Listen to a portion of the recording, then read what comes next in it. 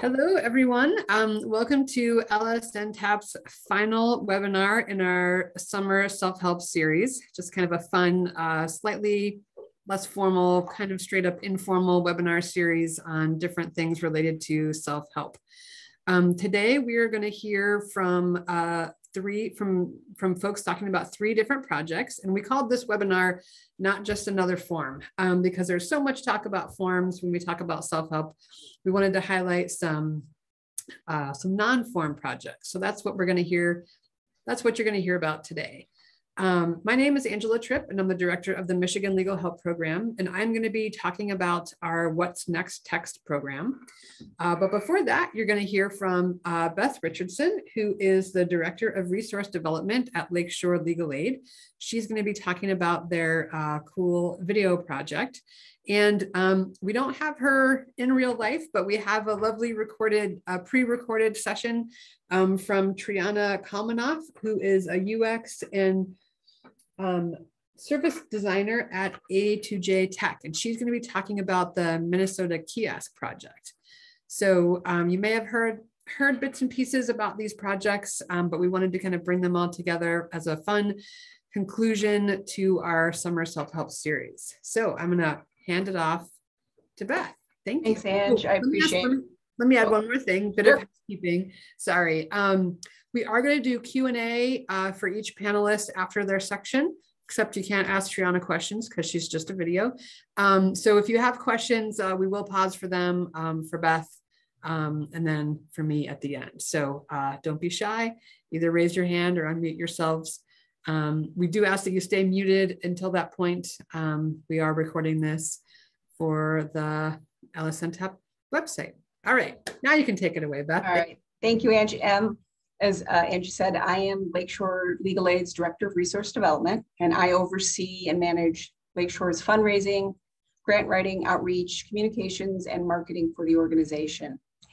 In 2021, we applied for and received a Legal Services Corporation Technology Innovation Grant Award to produce high-quality screencasts and animated instructional videos for people who are self-represented as well as for our clients. Myself and Lakeshore's Grants and Innovation Manager are the co-leads on this project.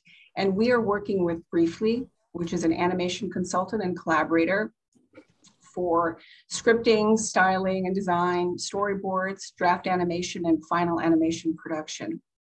So we are in the process of completing 11 animated videos and 3 screencasts. And for those of you not familiar with the term screencast, that's adding a screen recording directly into a PowerPoint presentation. So you would see the narrator kind of sitting at the bottom of the screen, usually the bottom right, talking to the audience.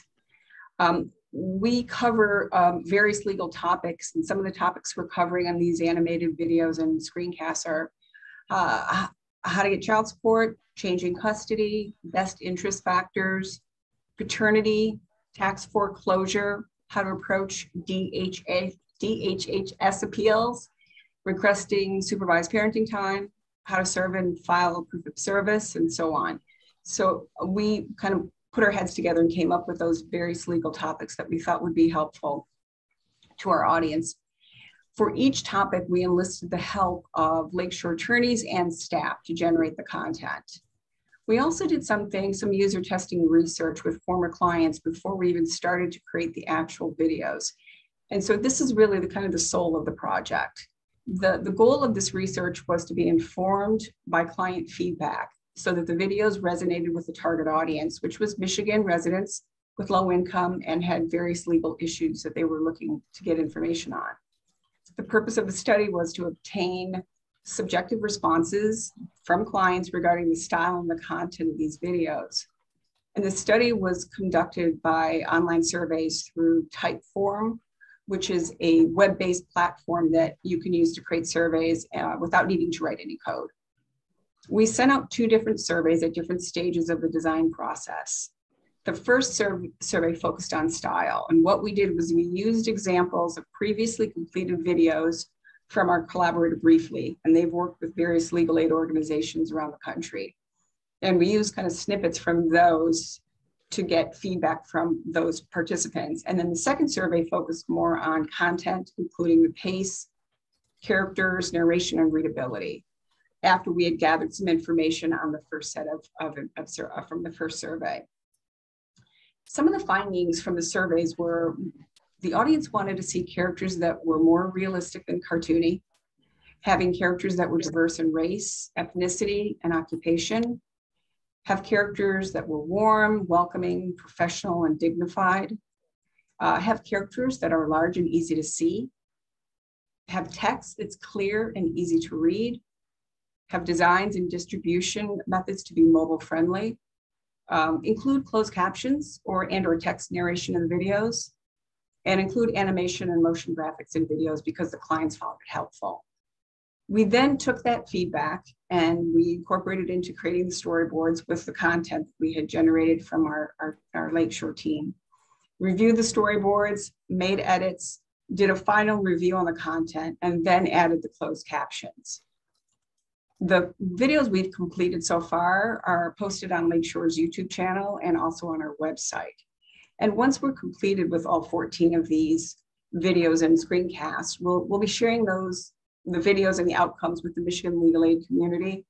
We're going to do some more client surveys to get additional feedback on the completed videos.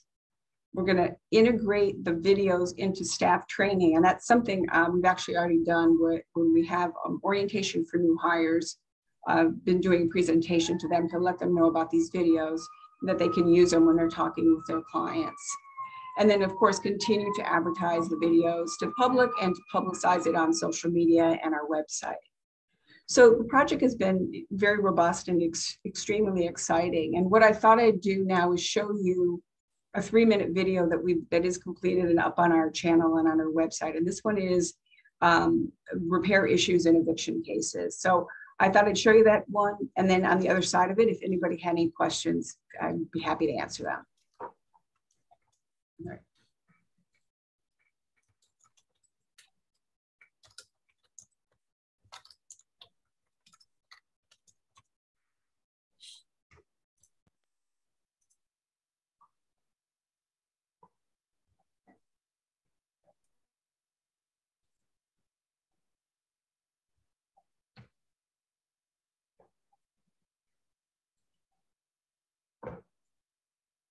Angela, let me know if you can see the video.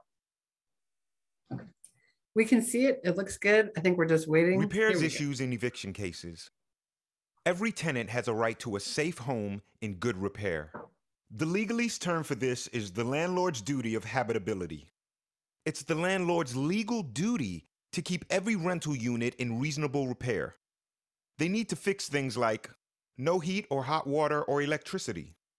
Structural issues, like holes in the roof or walls that are allowing rain or rodents to enter. Broken doors and locks that cause security issues. Plumbing problems that cause flooding or mold. Sinks and toilets falling through the floor. Dangerous stairs or porches. Appliances that don't work, i.e., stove and refrigerator. So how do you protect this right to a livable home? 1. Document these issues. Take photos with a date stamp, like a smartphone. Report them to the landlord immediately in writing or text. Bring witnesses to look at the housing issues.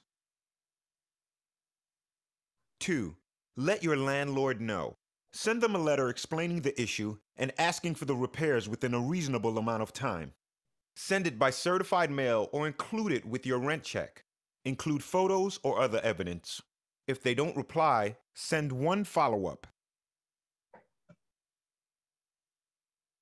3. Contact your local code enforcement agency to make a complaint. Municipalities should provide for complaints and inspections. In Detroit, you can complain to BSEED, the Buildings, Safety Engineering, and Environmental Department. For other places, look up the local code enforcement agency. Contact them and request an inspection. 4. Withhold your rent. This can be a risk, but it's an option if the repair issues are very serious. You need to notify the landlord, then put the money in a separate account, called an escrow account. You can also pay for the repairs and then deduct the cost from your rent. This can trigger an eviction by your landlord, so make sure the money is available to pay the rent. Rent is rarely reduced to zero, so it's really important that you don't spend that money. If you end up being evicted for not paying rent, the housing conditions may be a defense to that eviction. Try to talk to a lawyer if you end up in this situation. Contact Lakeshore Legal Aid and watch our video on when and how to hire a lawyer.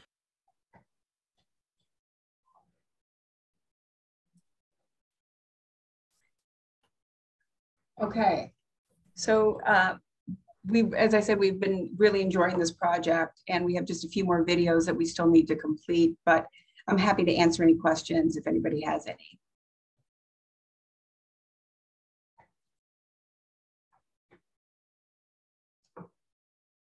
Beth, do you do any follow-up as to people who watch the video? Do you track whether they get the assistance they need and whether they're able to navigate the process? Part of what we're going to do after the completion of all the videos is to do some follow-up. You know, with YouTube, we can look at the data through YouTube, but we're also going to try to see, and we're working with Briefly because they have sort of a nuanced approach to the tracking. So yes, that's going to be like the phase after completion. Thanks. Sure, thank you. Rochelle? Hi, yeah, no, that was a great video. One of the questions I had is, you said in the research that you did originally, people said they didn't want animated characters or cartoon characters, but then, you know, is it, I don't know, and I don't know what platform you were using for it. Is it Go Animate or something similar? In terms of what we showed them? No, I mean, so I guess it's two questions. It's on the one hand, they were saying they didn't want animated videos, but they didn't want cartoons in the end. The animation was fine. It was the way that the characters were being drawn and the cartoony ones, which you will see out there, and it's relatively popular, was something that we were surprised that a lot of people did not respond positively to it. So in the animation, we tried to create more realistic looking characters. I see. Okay. And is there a platform that you use to build the videos in? Like we've used something called Go Animate. Is that what like what? So Briefly is the people that build the animation for us. Yeah. And so they're the ones who do that work. We'll have some assets afterwards that we can utilize later on, but Briefly is the brains behind the actual animation. Thanks. Sure.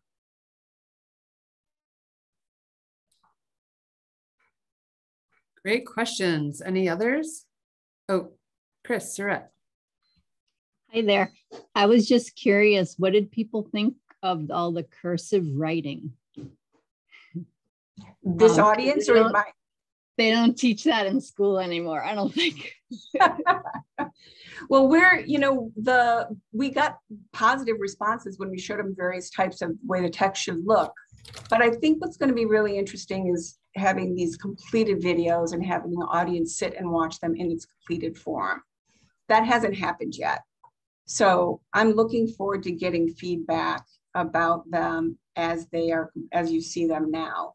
But so far we did get positive feedback in our surveys on the different way we're presenting the language. I think readability is the biggest issue for folks. That was one issue that came up.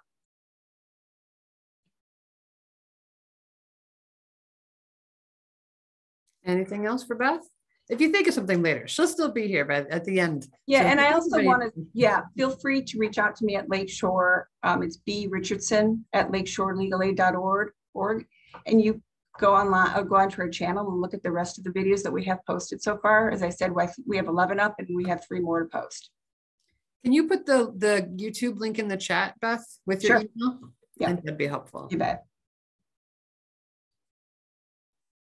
Thanks. All right, well then I will queue up the video of our next speaker. So this is, as I mentioned, this is Triana Kalmanoff talking about the legal kiosk project that A2J Tech did for legal aid in Minnesota. Let me know if you can. Hi everyone, my name is Triana Kalmanoff and I'm a UX and service designer with A2J Tech, and I'm here to talk about the Legal Kiosk project. So thanks so much for having me on this webinar. It's a great honor and I'm excited to share a little bit about this project with you all today. So what I'm going to talk about is what the Legal Kiosk project is, what is a legal kiosk, why are they needed, where are they located, and what can you do on a legal kiosk. And this project was sort of an innovative project that happened during the pandemic. It started at the very, very end of 2020 in Minnesota, and it had to happen really, really quickly because we had all kinds of funding deadlines. The whole project was funded through the CARES Act, so it was a federal initiative for to address the COVID pandemic, and the whole thing was kind of a blur. There was a lot that happened in a very short amount of time. So everything that you see was really iterative. We had a lot of different versions of it. We have tweaked it. We are continuing to tweak it. And so I'm excited to share it with you today, especially considering we're talking about innovation and how to sort of think on your feet and design a project that's really responsive to the needs of the people. So first off, what is a legal kiosk? So a legal kiosk is essentially just a locked down Windows desktop computer. It has a browser. It's an all-in-one, so you don't need any kind of like big clunky computer base. It is just everything in the monitor. There's a keyboard and a mouse attached to it, and it's mounted on a stand, which I'll talk about in just a second. But essentially, because it's a computer, you can do almost everything that you would with a normal computer. You can go on the internet, you can surf the web, you can access legal aid information, any kind of services, applications for legal assistance, virtual meetings, which was really, really key. And you can edit documents, you can open up forms and fill them out. So pretty much anything that you could normally do on a computer. There are obviously things that you can't do. We have locked some websites down, some X-rated sites, for example. You can't hook up a USB drive because that could have malware on it. So there's some limitations, but in general, it's essentially just a desktop computer. And so why are these needed? So as you all know, the COVID-19 pandemic really moved the entire legal system virtual. And this had a huge impact, especially on court hearings. Any kind of offices that would provide legal services closed down, and this had a huge impact across everyone, but especially people that were low income, especially people that lived in rural areas that did not have access to the same legal services that they used to have. And this exacerbated what we call the digital divide. Access to technology and internet is something that we take for granted if we work in technology, if we live in a city, or if we work in an office.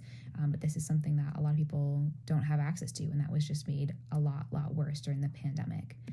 And so here are some stats on the digital divide. This chart on the right here that you see is produced by the Pew Research Center in 2021. So it's quite recent, and it just examines the digital divide amongst folks with differing incomes. And so you can see here, I put the bullet points for folks earning less than $30,000 a year, which is the lowest income category here. 43% don't have home broadband services. So that's basically enough signal to conduct normal functions at home, so they don't have that. 41% don't have any kind of computer, and a quarter don't have a smartphone. And I think that one's particularly shocking for me. Even I think we all kind of assume that people have smartphones, they can access whatever they need to on their phone, but that's just really not the case for a whole quarter of the people in this group here. And I mean, even if you do have broadband and a smartphone, imagine trying to fill out a court form on your phone, or trying to join a Zoom meeting for a court hearing from your home. It's all shaky. So there's a lot here that I think can be addressed. And so the Legal Kiosk Project really is meant to address this need to bring the services of Zoom, of a computer, of a stable wireless internet connection, of legal service access into the communities that need them. So rather than asking people to, take a bus and find childcare and go into the downtown area to go to court, or find a legal aid office, they are in their libraries and they're in malls. They're in nonprofit organizations, community locations that already exist, that are already in their neighborhoods. And so they're located in about 69 out of 87 counties across the state of Minnesota, and really spread out all over. We have over 270 different kiosks. I apologize, I didn't put this on the slide, but quite a lot of different kiosks, and there's two different types. So we have what we're calling a Model A kiosk, which is in public spaces. They can be in lobbies and malls, really just something that people can walk up to, not really know what they are about and see them. And then Model Bs tend to be in more private spaces, so like offices, conference rooms, rooms that have a door that can be closed to be made private. And that's really to facilitate joining a court hearing or meeting with an attorney so that you can have some privacy. But essentially they have the same functionality. It's just a little bit about like where they're located and then the structure of how they're mounted. So you can see here, this is a map of all the different locations. They definitely have some clusters in the urban areas, but you can see it's really spread out. We have them even all across like the corners of the state, and the green pins here are Model A's, and the blue pins are Model B's. So you can see we have a good mix of both. And I should also mention that the Model Bs have a printer attached to them, a printer and scanner, which most Model A's do not, just because of the limited space that it requires. All right, so I have that here. So for a Model A, you can access the statewide Law Help website, Law Help MN. You can apply for legal aid services. You can access the internet. Like I mentioned before, most of the things that you can do on a computer. And for a Model B, you can do the same things, but because it's in a private space, you also have the ability to conduct a Zoom meeting in privacy. You can do that on a Model A as well, but it's not really the best experience because it could be in a mall, for example, and also printing and scanning. And so the main differences here are the furniture, and then the amount of privacy that you have, and printer and scanner. So when I say furniture, a Model A has a medical cart that you can use standing up. It also goes down, but the sort of default mode, for lack of a better word, is standing. And for a Model B, it's sitting at a desk, which also can go up and down for accessibility reasons. So you can see here the difference. The person on the left here is using a Model A. It's on a medical cart. This person is using it standing up, and the person on the right here is using it sitting down. You can see the printer just to their right. It's a desk, and both of them do go up and down. But just to give you an idea of sort of the difference, you can see the one on the left here is in a lobby, and the one on the right is in a private office space. And this is some variation of what they look like out in the wild. These are all Model Bs. You can see here they have printers. They have some privacy screens set up. They have all kinds of information set up, but these are really the differences in how they look. We call it out in the wild. You can see here we have some support information, which I'll go over in just a second, but this is what they look like when they're being used. You can see somebody's accessing Law Help MN, the statewide Law Help website. Somebody here is filling out a form. So this is really how they're used in practice. And so if you want to learn more about the project, you can find more information at legalkiosk.org. You're also more than welcome to contact me at Triana@A2J Tech.com. I'm happy to answer any questions you have or talk more about the project, but I did want to actually transition to showing you the project website. So this is legalkiosk.org. It's the site that I mentioned, and there's all kinds of information here if you're curious about the project.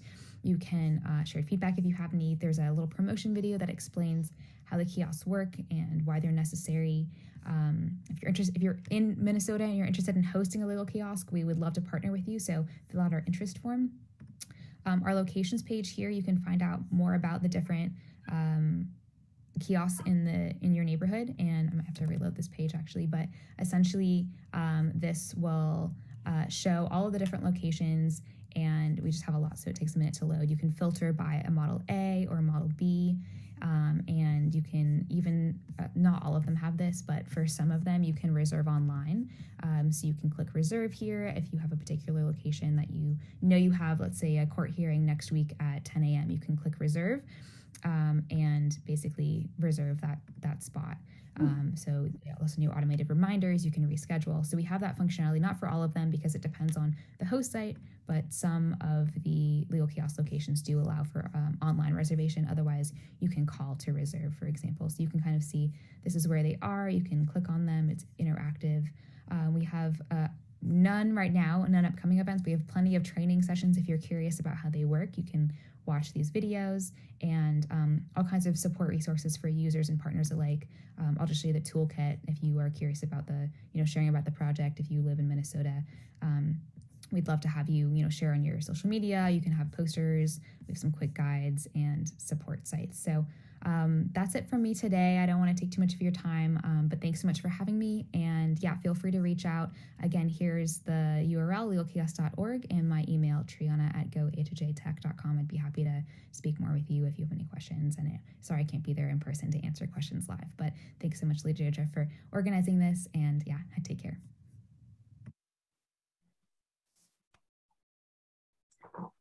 All right. I also wish you were here because I just think this is such a very cool project. And I wish she could be here to answer questions. But I guess if people have questions or things that they would want to discuss, we could have a little discussion or we could move on. So if people have questions or comments, jump in.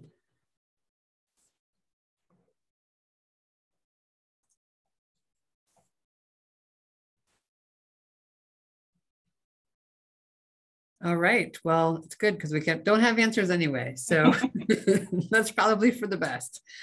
All right. I really do just think that's such a cool project and encourage people to explore the website. And if you do have questions, to reach out to Triana or any of the folks in Minnesota, to hear how it's going and what they've learned. I have a feeling that they'll probably be doing some additional presentations for the legal aid community, a year or two in to kind of give that kind of information. So if we have any of that, if we hear of any of that, we'll make sure it gets posted to the LSNTAP listserv. Okay, so I am our third presenter. Feeling a little nervous, which is hilarious. Okay, I'm just trying to do too many things. Okay, so, all right, you can see my screen. Okay, so I'm going to talk about what's next text. This is a project that Michigan Legal Help started a couple years ago. And I think, David, I'm going to put you on the spot, but I'm pretty sure all three of these projects that are highlighted were TIG funded projects. I know that what's next text was, I'm pretty sure that Lakeshore's video project was, but this was a LSC TIG funded project that had two goals. We wanted to engage in automated text messaging with clients, with visitors to michiganlegalhelp.org to collect information about their outcomes for their legal cases, but also to provide additional information for visitors if they are struggling along the way in their handling their legal problem. And so essentially, we wanted to create these text message flows that would kind of follow them along throughout the entire process of resolving their legal problem, rather than just the one touch at the beginning, and then maybe later they would come back to the website, but we wouldn't really know that. So it's really trying to get that longer view of just learning more about self-help resources and their impact. Behind the scenes, we call them text flows. We sort of had to create our own language. And other people have asked me, like, isn't this essentially a chat bot? And it sort of is, although it doesn't rely on AI at all. It's very much just a very programmed series of text messages using logic to determine the next question based on the prior question's answer. So we created these flows in conjunction with a legal services advisory committee to make sure that that the ways we were asking questions made sense to them and that we were reaching issues that they regularly heard about from their clients. We created the automated text flows with branching logic, as I mentioned. We built the flows in Twilio Studio, and we use a Google Firebase to send the API calls to Twilio and collect the data. And then we try to pull the data out and analyze it. And that's kind of the phase that we are in right now. So here's been our process along the way. This is a TIG with the number starting with 19. So we got the funding in 2019, and we spent 2020 and 21 developing it and launching it. And now we are in the data evaluation phase. So you can kind of see we picked topics that we wanted to cover and drafted text flows. We built them in Twilio Studio. We did in-house usability testing first with our own friends and family, because this was, of course, early 20 or mid 2020, and we were not doing usability testing out in the public like we used to. After usability testing, we refined the flows, We drafted more. We had to figure out how to get people into this system, how to get them to opt in. And so we created some branding and figured out how we were going to, like what our on-ramps were going to be to get people from content to the text flow. Then we were able to do some usability testing with actual end users that we recruited through our website. So by 2021, we were good at remote usability testing. And so we were able to do that. We launched the flows. We did a couple at a time as they were sort of ready for prime time, and then kept adding more. We're at a point right now where we are stopping. We're not creating any more new flows, but we are collecting data and evaluating, in part because that is where we are in the TIG cycle. We're working on our evaluation report, but also because the whole point of this long experiment was to see what we can learn from the information.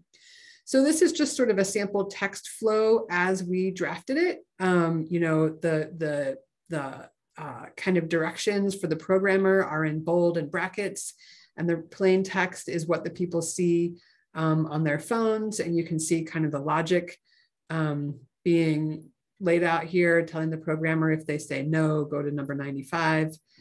We also have timing built in. So, if they say no here, they get these 2 texts, and then we text again in 3 days with this plan for court information. So this is just like a little behind the scenes, what it looks like when we draft it. This is just to show you the fun logic behind it. This is in Twilio Studio. This is kind of how it all gets built.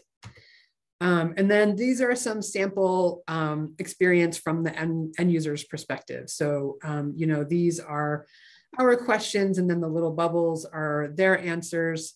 It's designed to only accept, A, yes, no, B, C, Y, N. And if they type a longer answer, they get back an automated message that just says, we can't understand your answer. Please reply with A, B, C, or D. So that's what it looks like from the end user's perspective. And this could be, these text messages could come over the course of a day or over weeks, depending on what the legal problem is and what their answers are. But it will all come from that one phone number. So it would show up, as one text thread in their phone. These are the topics that we included.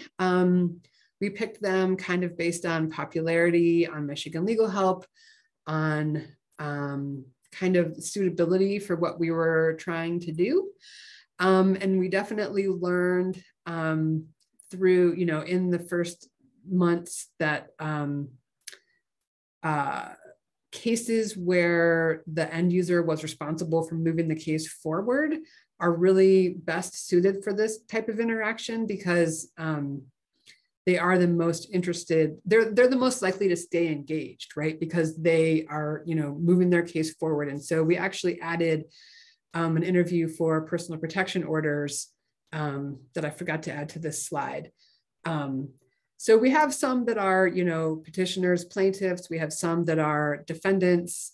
And the difference between whether you are making this legal problem happen or whether you're responding to a legal problem that's happening to you, such as an eviction, does have an impact on kind of your interest in engaging in a tool like this. It seems from the feedback and the data that we have showing that people, how often they stick around till the end versus abandon in the middle. So those are the topics. And we also stopped, we have 3 that we're still working on. We kind of wanted to stop and assess the data for a while first before we kept going, just to make sure, we didn't want to make any major changes to kind of the length of the engagement or things like that. So that's why those 3 are still coming soon. Promotion and data collection. The way that we got people, that we're trying to recruit people for this tool, is through our triage end pages. So if they use the guide to legal help and they, tell us, determine what their legal problem is, and then get a specific list of tailored resources. If one of their tailored resources is a topic that we have a flow for, we sort of advertise the tool to them there. We do the same thing on DIY tool cover sheets. So when people use our DIY tools to create legal forms, if they're doing a legal form that has a matching text flow, their top cover sheet on top of their forms when they print them out, or it's, if they open it up to look at it, has information about how to opt in to the texting system. I'll show you examples of those. We're still thinking about other ways to kind of promote it. We may add it to more pages on Michigan Legal Help, or even put something on the Law Help Interactive interface in case they never see that cover sheet information. And we've been promoting it on Michigan Legal Help and MAP's social media accounts as just part of the promotion. We are, in terms of data collection, we're using Retool to integrate with Google Cloud Firebase storage to customize and evaluate the data. And from that point, we just make a lot of pivot tables. And please don't ask me any questions about the data analysis or technology, because I don't know the answers, but I can get back to you. So this is sort of, if you're on the guide, this, you reach the endpoint. So if you said you wanted to make a healthcare power of attorney, here's sort of the blurb about what's next text. We made it always an opt-in system rather than an opt-out system, because, so many of our users are, they're running their own legal, they're taking care of their own legal problems. And so we don't want to assume that they want this additional help. And then here's what the cover sheet looks like. This is kind of obviously a template, but this is when if they print out their documents or when they open them up, this is their cover sheet explaining to them what to do next. And then if there is a what's next text for this topic, they get that information there.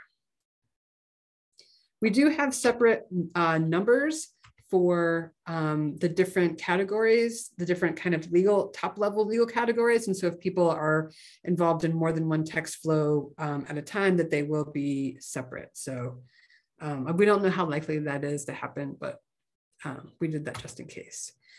And so we have just some of our early usage data. We have not been able to thoroughly analyze this data. I'm down a staff person who is our data analyst. And so this is not going to be a super in-depth data conversation, I'm very sad to say, but we should have more time to look at the data over the next few weeks and months. But these are just some early information about the number of people opting in. All of these NAs are because the tool was not live then. No surprise that Divorce Without Children shot right to the top. Our divorce materials account for about half of our website visits. And so, it's of course the longest and most complex text thread, but it is still the most popular. And then second, again, no surprise, is the answer to eviction, that a lot of people are using that. We do have Q2 data, but again, I'm missing a staff person. So I don't have that data here. We also wanted to look at what part of, so 115 people opted in, what does that mean? And so we tried to put it into context of like, how many people saw that opt-in notice? How many people went through the guide or did a DIY tool that would give them the information about what's next text? And so we sort of, we did the best estimation that we could. And these are very low percentage points of people who are opting into this, which again, isn't super surprising. It's the very beginning of these tools. We didn't really do very much outreach around them. And we don't know how interested people will be in engaging in this kind of a system. And so I put these here just for information. Again, we hope that they'll be growing every quarter. And it looks like with this limited data that we have, they are growing, which is great. So let's see. So what do we hope to learn from this project? In addition to evaluating, the tool itself, like, are our text messages clear? Are they useful? Do we send too many? Do we send not enough? The main purpose of the project was to improve our services, the services that we provide as a self-help website, and also to learn more about what happens to our users, to kind of contribute information to the self-help movement and the access to justice movement in general. So in the first area, we're answering this question by noting where people tell us that they need more help or ran into problems. So a few examples are in the eviction text flow. We asked, did you file an answer with the court? And we keep track of how many people answered D, I need more help. Is this, is this an area where people, want to file an answer and need a lot more assistance than we're providing? What other ways can we provide this assistance? Or are not a lot of people selecting that? They're either like, yeah, I filed it, or no, I don't want to. Similarly, this is actually, we got a lot of hits on this one. When we say make a plan for going to court for your eviction hearing, did you contact a lawyer? Many people are selecting C, I need help finding one. Now, does this mean that they contacted one and they couldn't get any help, or they don't know how to contact one? I don't know. One of the questions that we labored over is like how detailed to get in these texting conversations, because there's definitely, a bell curve of diminishing returns of, if you ask a million questions, people are going to just leave. And so we didn't delve deeper into this one. And just one more example is our healthcare power of attorney. If they haven't completed their power of attorney, we ask what's getting in the way. And so we put some options here to kind of learn a little bit about what might be, what are the barriers that people are facing. The second batch of information that we're trying to get is people's outcomes, kind of the something that we're always looking for in the self-help world. And so, we ask a lot of questions like, did you file an answer? And so if they answer yes or no, these are outcomes that we can track. If they're engaging about a motion to modify child support, have they filed their motion yet? Yes or no? If they're in the answer to divorce without children, have you had the final hearing? Each of these questions can give us information about the outcome of their case. And so the part of the data analysis that we're doing right now is kind of isolating these questions and these answers to look at the frequencies among the people who are engaging in our text program. A couple of lessons that we have learned already, this primarily just about the kind of process of doing this, is that it takes a long time to program these text flows, particularly the really detailed, lengthy ones. I mean, if we're trying to walk someone through the divorce process, first of all, the flow is going to take months. And there's just a lot of detailed questions and answers. And we had to really fine tune what level of detail we were going to get into. Later, a lower bullet here is that we needed to not recreate the checklists. So our website has instructional checklists that walk people through every step.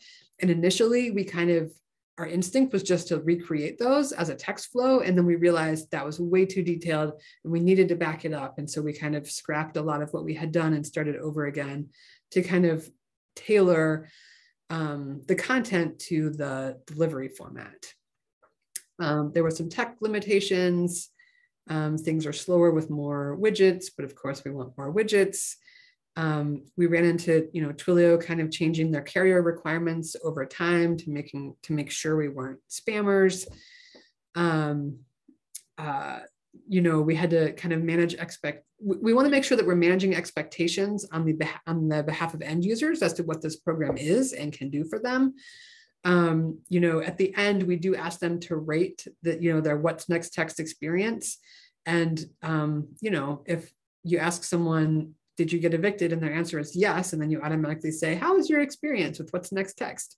We're not tending to get very good ratings on those cases. And then of course, like all legal content, maintenance is more complex than we had at first imagined.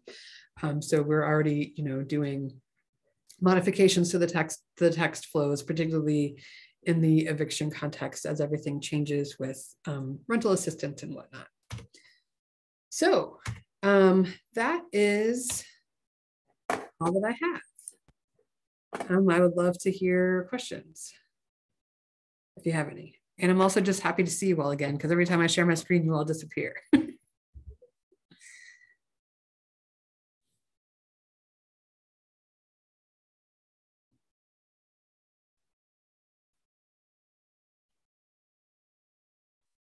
Yes, Chris. Did you say 40 to 60 hours for like each text flow? Yeah. Wow. I think for the most complex ones, I think like that's what we needed to estimate. That's what we needed to allow for like the divorce text flow. Yeah, it was a shock to us as well. But then when we look at the script and it's like, 14 pages in Word and complex logic, it makes sense. Look forward to seeing your number crunching after all this, because it sounds really cool. And you just wonder how people are if people thought it was really useful. And yeah, I just look forward to seeing the results. I know, me too. I really hope I get a data analyst hired soon. It's killing me to have like this pile of data that I can't tell a good story about, but we're getting there. Hey, Matt, what's up? Hi, can you hear me okay? Yep. Great, thanks.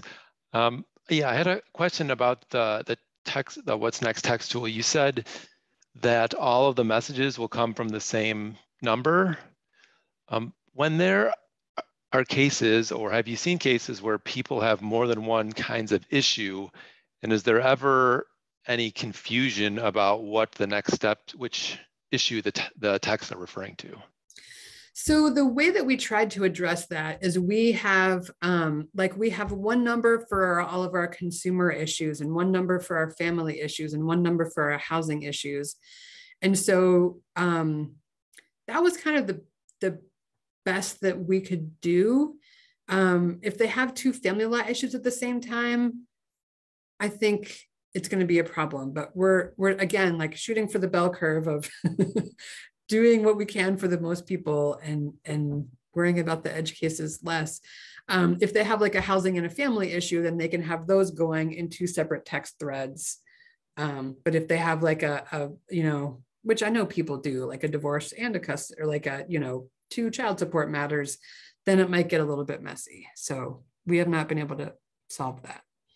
Yeah, no, that's great. I think having different numbers for at least the different areas, that's can be a huge help, because yeah, if there are multiple court dates or things like that, that could just get rough. Yeah, there would be no way to do, and I don't even know if our system could handle it. Well, I guess our system would probably be fine, but yeah, it would be a mess from the end user's perspective. Yeah. Thanks. Yeah.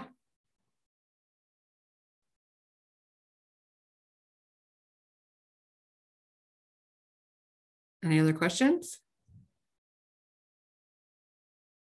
Anyone got a lead on a data analyst looking for a job? All right. Well, if there are no further questions, I think we can wrap up a few minutes early. Thank you all for being here, and thanks for attending our summer series on LSNTAP. And we did take a summer break from our regular monthly webinars, which this year are all focused on project management. So our next webinar, I'm getting too fancy here, trying to tell you when the next webinar is. It's in August. We'll just leave it there.